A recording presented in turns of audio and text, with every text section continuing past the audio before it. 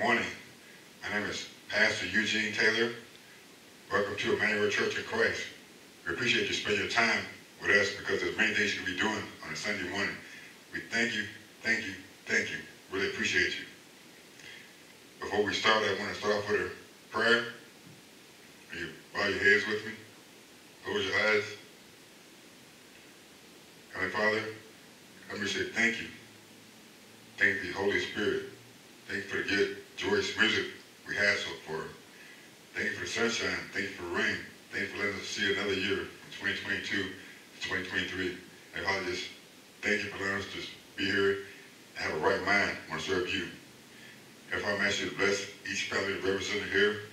Bless them that go out and be prosperous this year and have a good new year.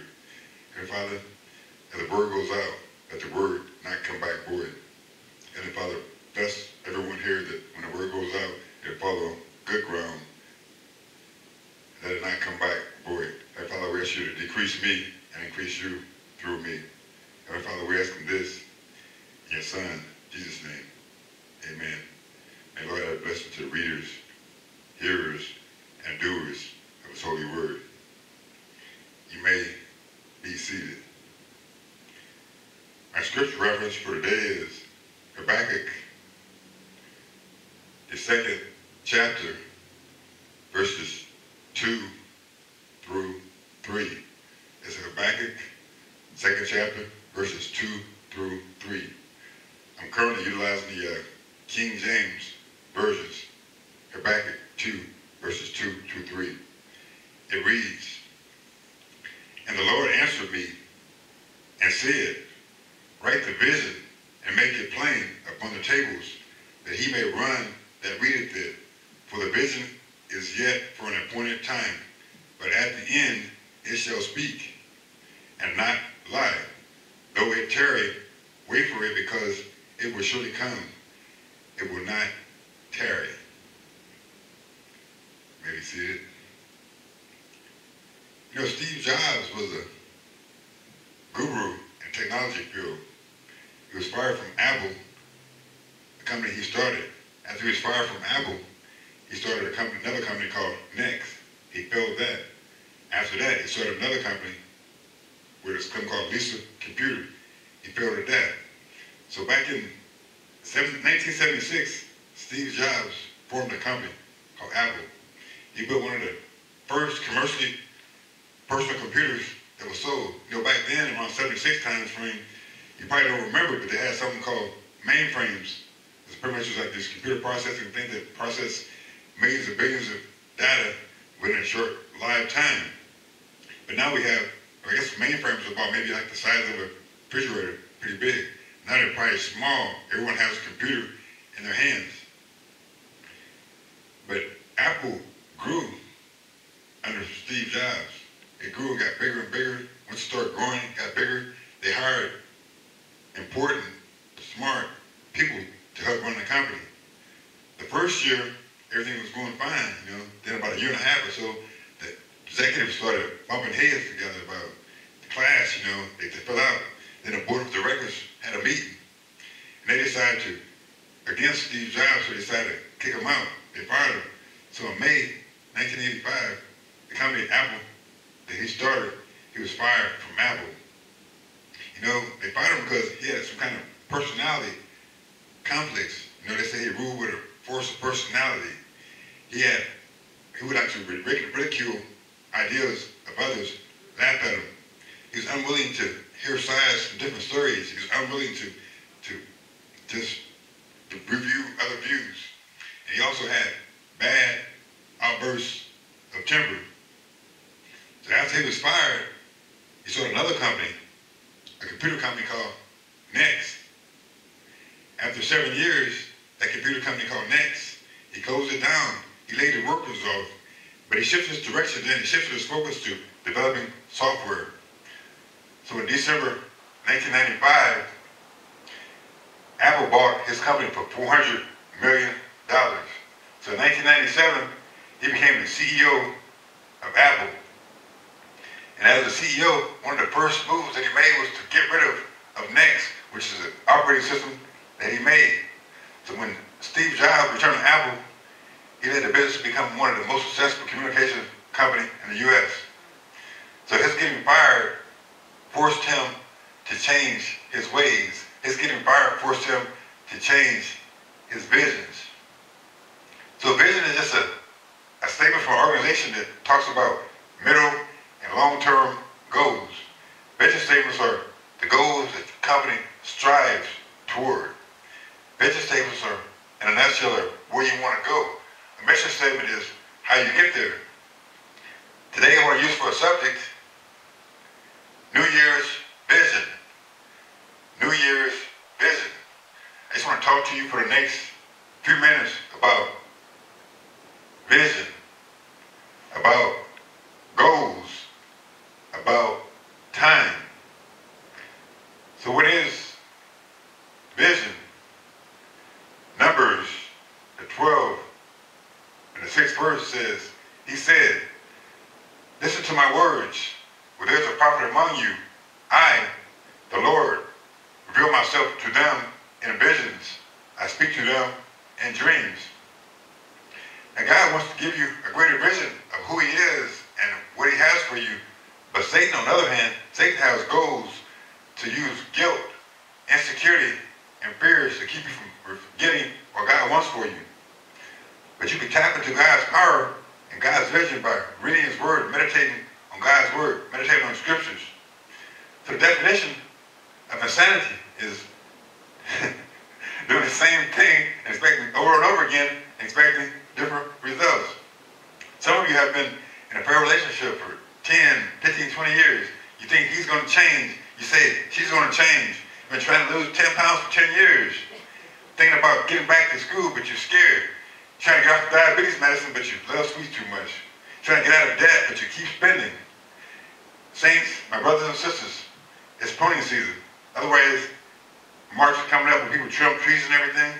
The time's coming for you to get rid of that dead weight. Whatever's keeping you down, get rid of it. Been thinking about it for a long time. Be like Nike, just do it. You don't need a New Year's resolution, but if you expect to do the same thing you did in 2022 and get different results in 2023, this message is not for you. You need to change. You've been renting your house for maybe 15, 20 years. Now time to stop renting, time to buy. You want that degree? I'm here to tell you, go for it. You want that new job? You want that new house? Do this, do that. Go for it. Just like Steve Jobs had to change his vision when he got fired from Apple. He changed his vision. You need to change the vision in your life. The Hebrew word vision means revelation. If you look at the NIV version or King James version, they notice they use revelation. Some use revelation, some use vision. So vision is just a revelation. Came from vision. Revelation came from a form of a dream. Revelation or vision was communication from God to the prophets. And then after the prophets received the word, they give it to the people. Let me say that again. Vision is communication from God to the prophet, then delivered to the people. So during this time frame, Habakkuk, he saw a lot of things going on. Much like today, he saw injustice.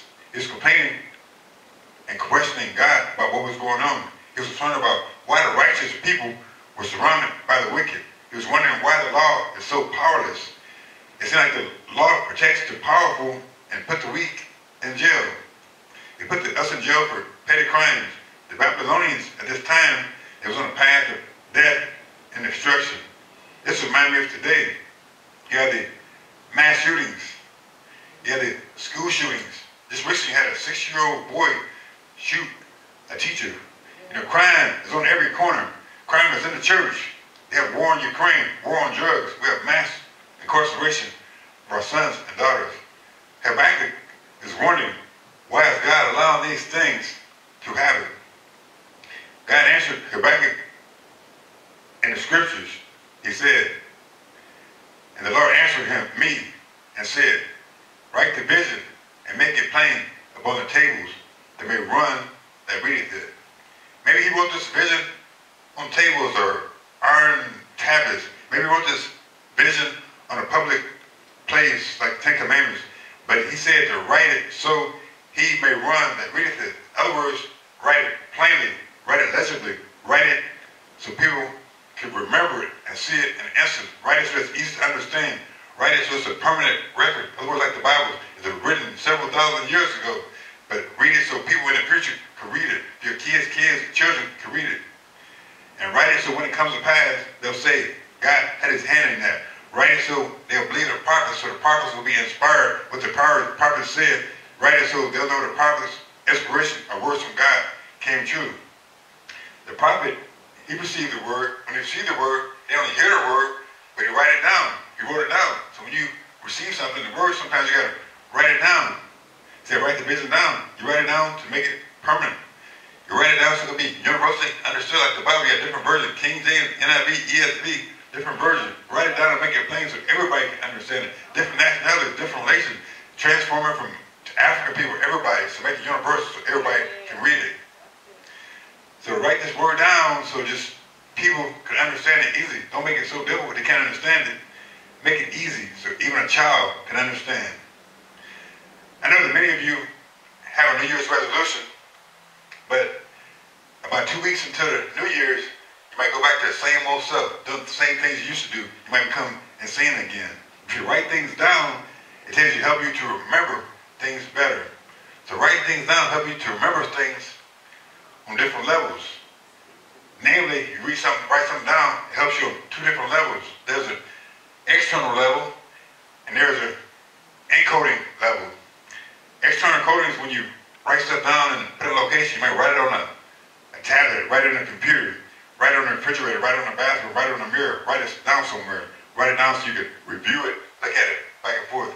You pass by the mirror, you can see it. So write it down on the refrigerator. Encoding is a different thing though. Encoding involves a scientific biological process where things you receive in your mind, it travels to the brain. It travels to the part of the brain that does memory, the part of the brain that analyzes stuff. It's called the hippocampus, where they analyze and store long-term memory. In other words, when you write things down, it's easier to come to your memory. The neuropsychologists have identified this effect as a generational effect. In other words, if you make something or write something, you write it, have an idea, write it on a piece of paper, generate that idea, it's called the generation effect. It helps you to be able to remember things in the future. Like Habakkuk said, write it down and make it plain. So write your ideas down, write your goals down. The vision is just a clear image of how you see yourself in the future. It's what you believe in. It's what you want to become, what you want to create, that new job you want. It's what you want to desire in the future. So vision inspires people. And vision motivates people. Vision keeps you excited. Vision gives you a pathway to take. You could set vision for your life, set vision for career, relationships. You can have a vision for what you want to have. You have a vision for what you want to do. You may have a vision for what you want to be. But just like the vision came from God to the prophets, put God first, and all things will be added to you. The Bible says, but seek ye the first kingdom of God and his righteousness, and all things shall be added unto you. So once you receive the vision, you can set goals. Goals are how you plan to achieve the vision. This leads me to my next point. Goals. I mentioned earlier, Satan's goal is to use guilt, insecurity, and fear to keep you from living a full, joyous life. John 10:10. Satan comes to steal, kill, and destroy. But God comes to give you life and give it to you more abundantly. Goals are just nothing more than steps to achieve your vision. Goals help you achieve your vision. I can't say it enough. Your visions and goals should align with the word of God. Because God has a plan for you, but if your vision doesn't align with God's, nothing at all. The goals could be for feelings. Goals could be for results. Goals could be for new skills, knowledge, new jobs, money. Goals could be for physical or mental training. Goals could be to lose weight. You might think that a goal of losing weight or saving money is your goal. My question to you is, what's behind that goal? What's the motive behind that goal? Does the motive have to do with self-image, health, or does the goal have to do with money? See, New Year's resolution has many of us thinking about it. But remember, what's your motive behind what you want? Is your focus aligned with God's word, or do you selfish focuses. Remember, put God first, all things will be added to you. The word says, seek ye first the kingdom of heaven and his righteousness, and all those things shall be added to you. So as you write your goals down, be specific, be quantifiable. I mean, put like time frames to it, figures to it, so you can, when you make that small increment, small step, you check it off so you made improvement. So seek ye first the kingdom of heaven, and all things will be added to you.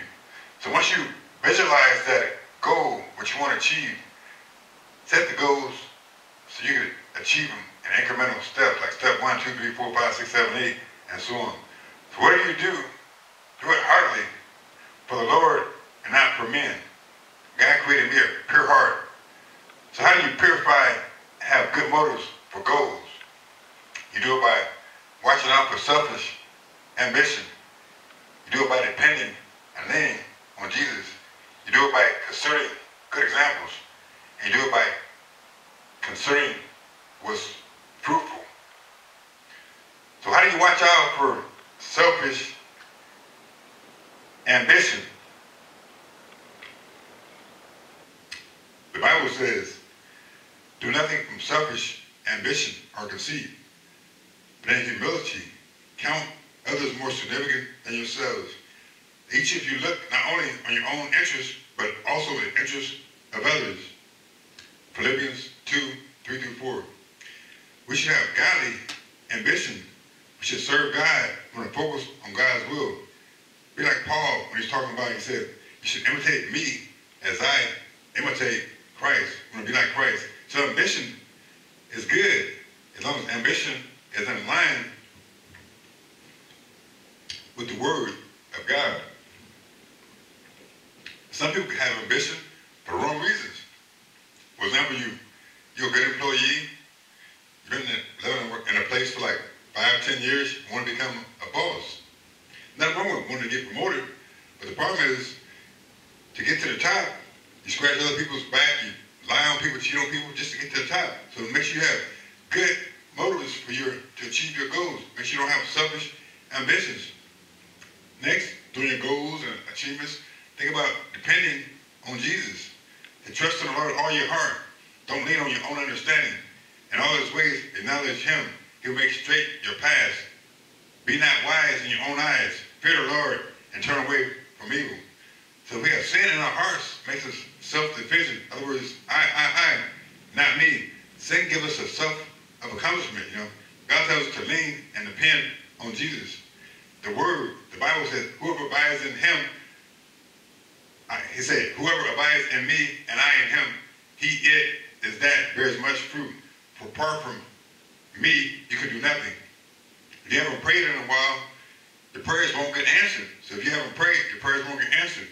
So consider yourselves to be good and set good examples for goals. If you don't have any ideas about setting any goals for this year, last year, any goals at all, a good reference is 2 Corinthians 21, verses 9 through 14.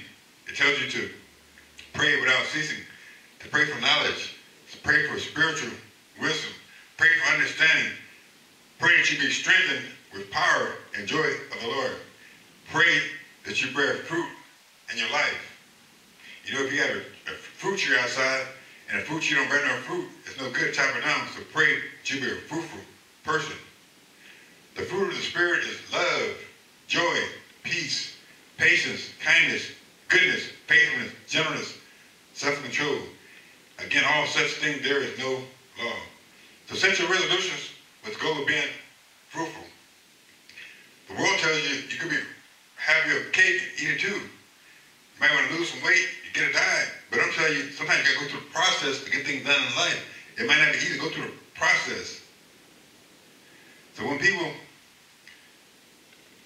think about what they want for the year, and think about self-improvement, think about living healthier, think about being happier, and think about losing weight, think about exercising more, think about spending more time with the grandkids, and spend about giving up smoking, think about giving up alcohol. But goals are here to help you stay on track. Goals are great, but they should include God. God, he wants to get the attention of the people. God wants to reveal on his heart what his will is for you. For God's ways, not our ways. So when we don't follow God, we cast off restraint. In other words, when we don't follow God, we do what's right in our own eyes. Sometimes we set goals, arrange agendas, then pray for God's blessing. The other way around it should be get a vision from God, set goals, pray, and God will bless you. This leads me to the last point, is time. Time is something we don't have. Time is something you can't get back. Once time is gone, it's gone. For the revelation of wasting an appointed time, it speaks of the end and will not prove false. Though it linger, wait for it. It will certainly come and will not delay. We must wait on the Lord's time. He has a season for everything. A season to be happy, a season to be sad, a season for joy, time to live, time to die. But you may experience sad times in life. You may experience happy times in life. But those times may fade away. Remember, if you're happy, it depends on what happens. We need to understand that God's timing, no matter when it is perfect. So all God's ways are perfect. God's time is never early. God's time is never late. He is in complete control for everything and everyone. He is from everlasting to everlasting. When we wait on God, we receive the strength. Isaiah 40:31 says, "But those who wait on the Lord shall renew their strength. They shall mount up wings like eagles. They shall run and not be weary. They shall walk and not faint." Wait on the Lord. Be of courage. He shall strengthen your heart. I say, wait on the Lord. James, the 4th chapter, verse 14 says, "We are a vapor." In other words, time on this earth is short. We have limited time, so make the best use of it. Use your time wisely. You can have fun. You don't have to go to church 24/7, but you can have fun, but you can relax, but you need to make sure your priorities are in order. You make sure your health is important. Your health is important. Yeah, spiritual health is important. Physical health is important. But your spiritual health is most important because this helps you align your other goals in life. Make sure you get your things right between you and God. Spend time in the Word. Spend time in the Word helps you align your other priorities. Helps you to care for your family. Help you to manage finances. Without God, you don't have money. You don't have family. You don't have finances. See, your body is a stewardship from God. Your body is meant to glorify God. Your body is a temple of the Holy Spirit. You think you should keep it right, keep it tight? So your physical health is important, but your spiritual health is more important. Doing the best in your job is important. Serving others and serving people at church is important. You can enjoy life and live longer if you have your spiritual health and physical health. Proverbs 29th chapter 18 says, "Where there is no vision, the people perish, but he that keepeth the law, happy is he." In conclusion, this is a year to take back what the devil stole from you. Talk to God. Study. Fast. Pray. Meditate on God's word. Get a vision. Write the vision down. Write it down in your head. Write it in your heart. Write it on paper. Set goals. Align your goals with God. Get your spiritual and physical life in order. Wait on God. And watch your New Year's vision come to pass.